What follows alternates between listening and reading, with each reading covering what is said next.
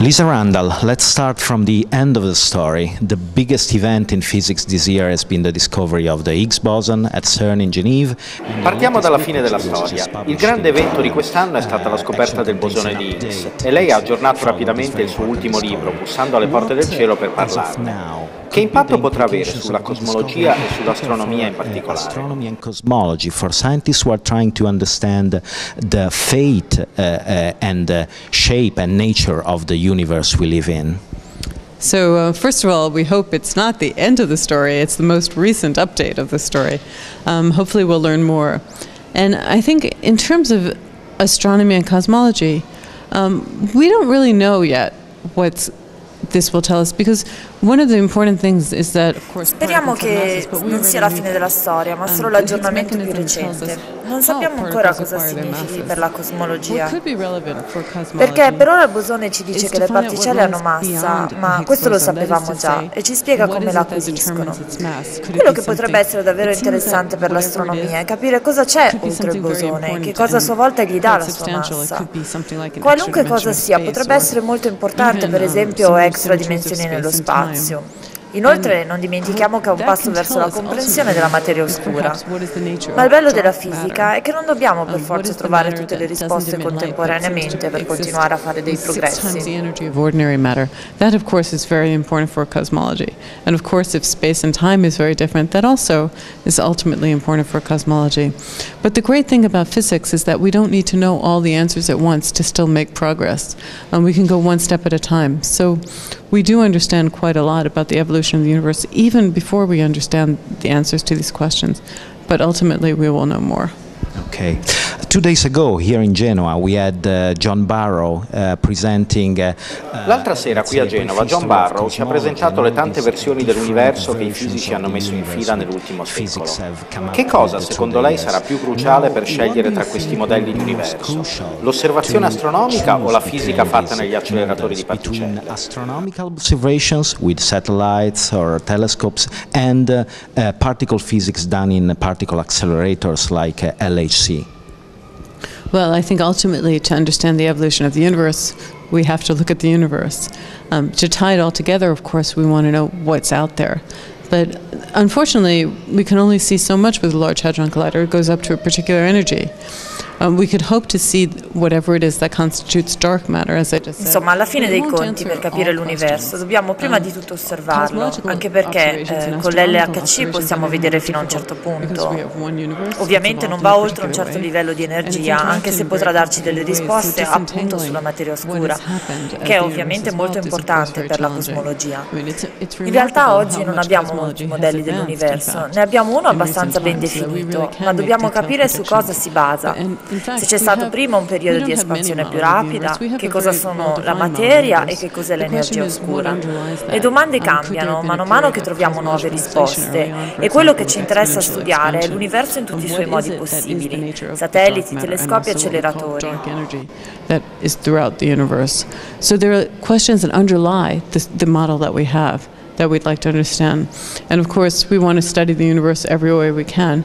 So we want to study it through astronomical observations, through satellite observations from the ground, from the sky. But we also do want to understand the nature of elementary particles. One final question. A lot of your research work has been in the field of string theory and the study of possible extra dimensions. Chiudiamo con la teoria delle stringhe. Per molto tempo è sembrata la migliore candidata a dare una spiegazione unica delle leggi della fisica e dell'universo. Da alcuni anni invece viene molto criticata da una parte dei fisici. Quanto è in salute al momento questa teoria? How is the string theory in your opinion? How healthy is the theory at the moment?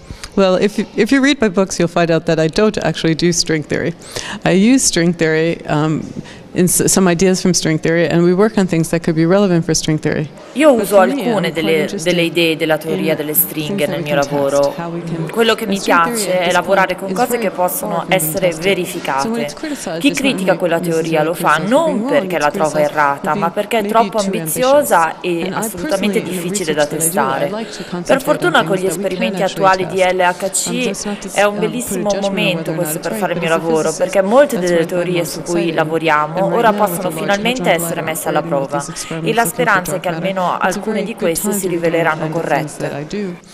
in the sense that hopefully some of these ideas will be tested. Okay, thank you very much for being with us. Thank you.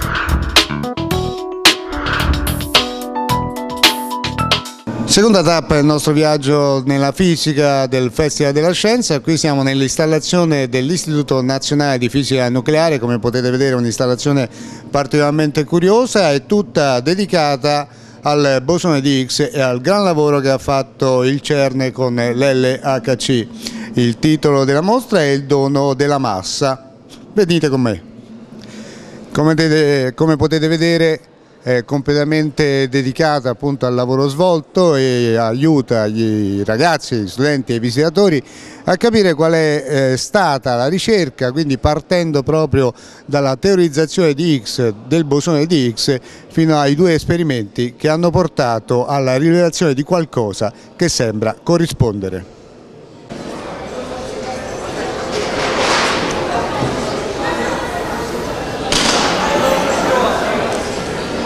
Continuiamo il nostro viaggio nella fisica e siamo in un posto che vale anche per gli appassionati di moto e in particolare della Ducati. Cosa c'entra la Ducati con la fisica? Beh, è abbastanza presumibile, ma ce lo facciamo spiegare da Simone.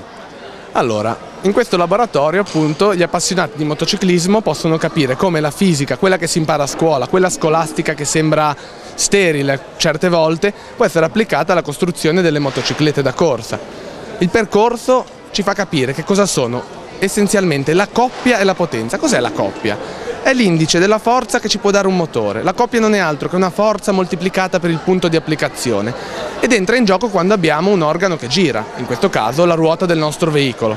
Noi attraverso questo percorso scopriamo piano piano come la coppia è legata ad esempio alla potenza, che invece è un parametro costante del motore, perché noi quando compriamo una moto cosa andiamo a vedere? La potenza della moto, e in base poi a quello che ci serve la moto può darci, attraverso appunto i suoi organi di collegamento fra il manubrio, dove c'è l'autista che gestisce, il pilota che gestisce la velocità, e che collegamento c'è appunto fra la velocità che riusciamo a gestire e quella che ci può dare realmente il motore. Insomma, è il binomio perfetto. La coppia rappresenta il momento in cui la velocità e la potenza si assommano al meglio per l'efficienza del motore, giusto? Perfettamente. Bene, grazie, da qui è tutto, passiamo al prossimo appuntamento.